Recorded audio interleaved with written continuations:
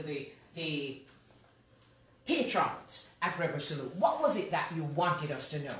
Well, thank you very much. First of all, when I'm in Jamaica, I like to represent not only for Uganda, but for Africa. And indeed, I would like to mention not only the bad things about Africa, but also the good things. And like I said, much as Africa is blessed, Africa is the future, Africa is full of intelligent young men and women who are bursting with hope, you know, and abilities. I also mentioned that Africa is lagging behind because of bad or poor leadership. And in that case, Uganda in particular, where I come from, has been ruled by the same leader in a dictatorship for 33 years today. And more than 40 million people are living in misery, in extreme poverty, where one family is ruling over and misusing the natural resources of the greatly endowed country. So because that is how it is, I try to use music to make sure that I continue the journey that has started so many years ago by people so many miles away from home to open the minds of the people. And that is what I do through my music.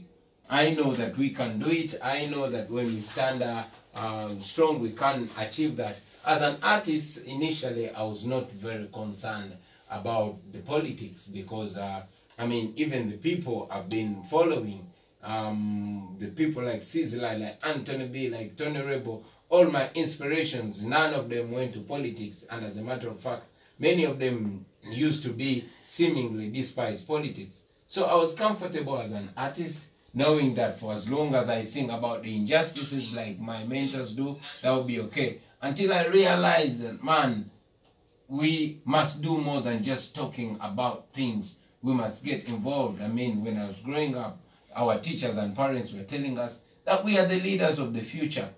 And man, when I look at myself now, my first son is growing up, and I realize that if there's any future, then that future is today. And looking in all the books that we follow as laws, they provide that power is within the people. So I realize that besides calling upon young men to have fun, it's important to call upon them to get practically involved in how their country is being governed. And that is how I end in politics. That is how I end up, you know, wanting my voice to be counted. Absolutely, and very well understood. Because we appeal to our artists also to not just sing, not just have a fan base, not just do things very forward as we just say here in Jamaica, but to also have a social content. And that is one of the things that really attracted me to the personality Bobi Wine. So you're up against quite a force in Uganda, and this force it can be very violent. Yes. Yeah, I know that in Uganda, for anybody to mention anything against President Museveni means that you will be going against the Bank of Uganda. You'll be going against Uganda police. You'll be going against Uganda People's Defense Forces and all that. I mean, I've seen so many freedom fighters beaten, jailed, and others killed. I knew. And indeed, that's a kind of fear that had been holding me back many times. But like I said before, I was comfortable until I realized that it was just an illusion. Nobody was free from the injustice. And besides just that, I mean, every time one goes back to the ghetto, you look at the young men and women who I grew up with and are still languishing in poverty. So I cannot just keep mum about it.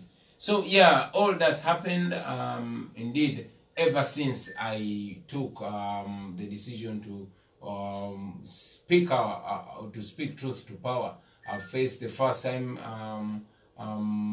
bombs were thrown to my house, and my son was always killed, was almost killed. And from that, we've been facing arrests. For example, the other year, the military stormed Parliament and arrested and dragged all the members of Parliament from the floor of Parliament, beating them, detaining us, but later releasing us with no charge. But the most recent was when I was in Arua on a campaign trail when the military section called the Special Forces Guard, and these are the ones that are charged with guarding the president, and they're commanded by the president's son. They attacked where I was. They shot my driver dead. They thought they were shooting at me because my driver was sitting exactly where I'd been sitting a few minutes earlier. They shot my driver dead. They broke into the hotel where I was, arrested me, beat me, and almost killed me. And then, you know, locked me up in military detention. The following day, they presented 2 machine guns, and the government police spokesperson said that those machine guns were found in my room. But because there was so much international pressure, I mean, the government shamelessly dropped that charges, and they've never talked about the guns again, you know. And not only that, many of my friends have been extrajudicially killed.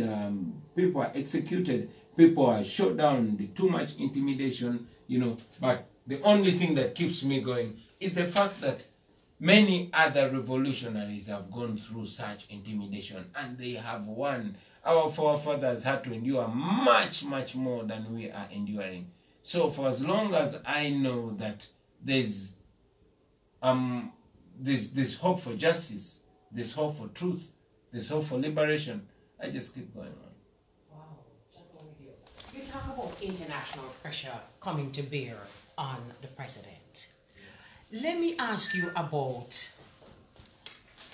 the support that you get from the rank and file, from the grassroots people of your own country.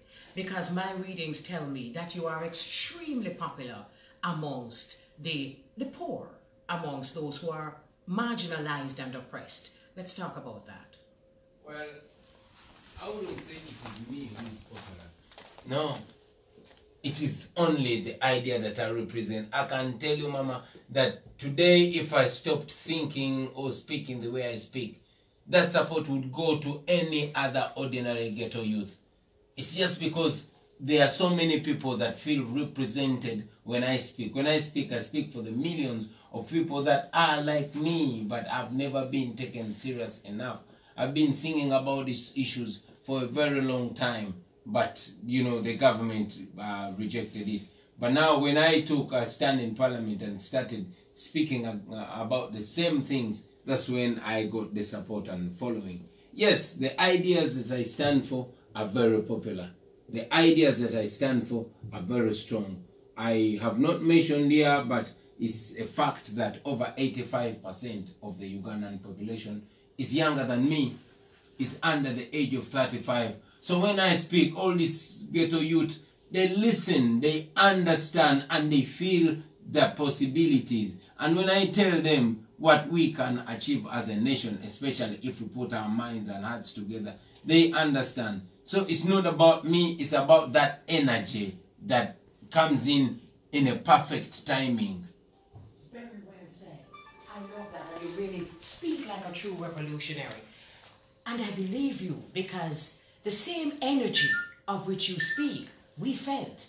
I mean, I am so honored to just have you here, because after Sunday night, I called anybody who would listen to talk about the Africans who were on stage, and particularly Bobi Wine, because of the revolution that you brought on stage. Let's talk about on stage at Rebel Salute now. Amazing, amazing. You know, even the way you deliver, it is very clear to me that you have been really looking at some of these Jamaican artists, because we used to buy in the times of cassettes. As young boys of 13, 14 and 15 years growing up, we used to buy one Buju Banton cassette album, and each one of us would keep it for a day. But because I always contributed the biggest number, I would keep it for 3 days. But listening to a Buju Banton album or a Capleton album or even a Bob Marley album was like going through having a course, you know. So having it was like a university course. Okay, yeah, okay. It was like a study. So following in the footsteps and listening to the messages of the artists, mainly from the Caribbean, and not just the artists, but even the poets and the writings, it all begins from the times of Marcus Garvey, when we get that information that we many times have been too privileged to even take serious, until, you know, when one grows up and realizes that, man, these guys were the promise, but our generation, we are the fulfillment. Or until the oppression reaches your doorstep. Because it will reach. It will reach, yeah. You know, because people are just who they are, and they're that way with everybody. Yeah. Okay, wonderful. You know, one of the things that really excited me, and I found actually funny, is when you were doing a song on one of our rhythms. Yeah. And the name of the rhythm, you said to the Rebel Salute patrons, what did you say? Tell me what you said. What did you say? No, there's that rhythm, man. That I like. You see, for us, we, like I told you, when we get rhythms in Africa, they come either on a tape or on a CD, and it's just a whole heap of them. So you can never know which one is which one, but you just see how many artists chanting on it. So when I got that rhythm, I liked it, and when I go to Jamaica, I didn't know what to call it, so I had to have it. We're talking about the non-rhythm, right? So it was just so funny to hear Bobi Wine on stage. I'm thinking to myself, how does he know that him not to say? We can actually say it, you know, but in certain, you know, in certain polite society, them kind of like, ooh, but we can actually don't. That's a joke. It was very funny. And can I tell you something? Yeah. It actually brought us even closer, because it told us that you understand, you did your homework. Right. And you're one of the people. Is there anything that you want to see, having come to Jamaica again, having got the chance to work on our stage at a big platform like that? Is there anything that you want to say to, or particularly our Jamaicans listening? Yeah, if there's anything that I could take out from Jamaica, given the opportunity, is the consciousness. The levels of consciousness are so high in Jamaica. I wish the same could be back home. That would answer all the problems. In Jamaica, seems like everybody knows Wagwan. Seems like everybody is aware of who they are and where they are in the world. It was my wish to see so much connection between Africa and Jamaica. To me, it would mean like brothers and sisters connecting from afar. There's so much knowledge in the black people in the diaspora that I wish could connect. For example, people in Africa think I'm so knowledgeable, but the things I know, I did not learn from school. I learned from the great people that with so much effort try to send back to me home through the music, through the writings, through the poems, through the movies. I wish there was more connection like that. And indeed, I felt bad when I was traveling here to realize that it is designed to make it very hard for a person from Africa to reach Jamaica and vice versa. It should be made easy so that we have so much, so that it's a straight line, so that we have so much interaction between these people. I believe that if we had more of this, it would make a bigger difference. And indeed, I'm going to take it upon myself to see that there's more connection, that we have more Jamaican, especially revolutionary Jamaican music, coming back home to open the eyes and minds of the brothers and sisters back home. I'm very happy to hear you say that. Can I just say to you that you said it seems as though most Jamaicans are conscious. It just seems that way. We are up against the very same oppression. We are up against the very same corruption. We are up against a lot of what you are up against. And that is why it is because you see, you were in a space where there was consciousness. But that space, unfortunately, is not spread across the island. And there is a movement in the very same thing that you have experienced. There is a movement to break down a lot of what has been built up in terms of consciousness and all of that. So it is very important, as you said, to create more opportunities for us to relate to each other, because that's the only way that it can move from seeming to be to be, you know, your music. The people have already fallen in love with you. So all we need now is your music. Send them through Stampede. Stampede, collect the music them from Bobi Wine. Collect them from the Africans, because I know you have a link with the Africans. We tend to learn a lot, like yourself, as black people, through music. Oral tradition, the same thing happens here. So that music will tell that story, perhaps even more than reading about it. So please, I ask of you to set us up with some music. Yes, you know, when I'm playing certain music, it's as though you are arming me. There are many ways to be armed, and that's one way, through the music. And it is such a pleasure to meet you. It is such a pleasure to meet you, and it is a pleasure to meet your wife. It is a pleasure to see the unity between you both, because that is where love is.